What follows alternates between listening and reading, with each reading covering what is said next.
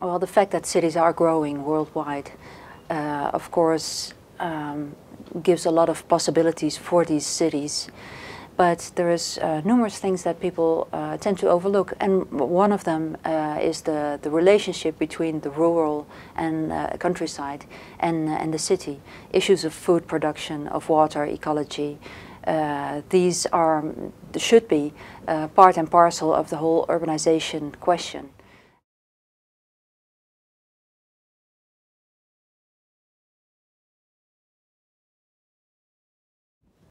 The present recession, you can already see that it has an influence on the building of sustainable cities in a quite interesting way.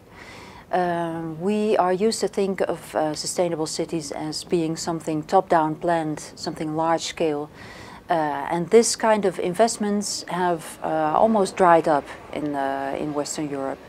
But there is a new kind of movement coming in existence instead, which is a kind of a bottom-up sustainable movement, you could say. And the best example of that is the urban agriculture, being highly stimulated by the government for numerous reasons, of course, not only from ideological perspective or because of a desire for a sustainable city, but also because it saves a lot of money.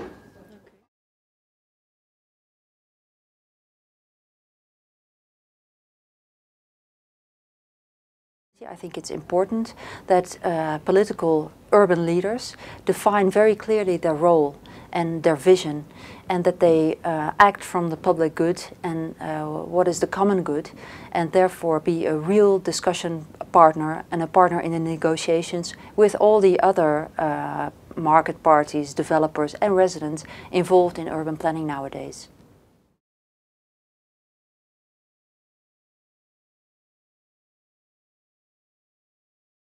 Well, a winning edge is often defined for a city, the aspect of having a certain identity, of being branded as a certain kind of city.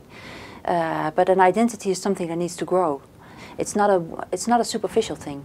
So I don't believe in like outside branding offices often try to just put a stamp on a city and then it will flourish and we will all believe that it really is this kind of city. It needs time and it needs to be embedded and it needs to be rooted in truth and in reality and not in marketing.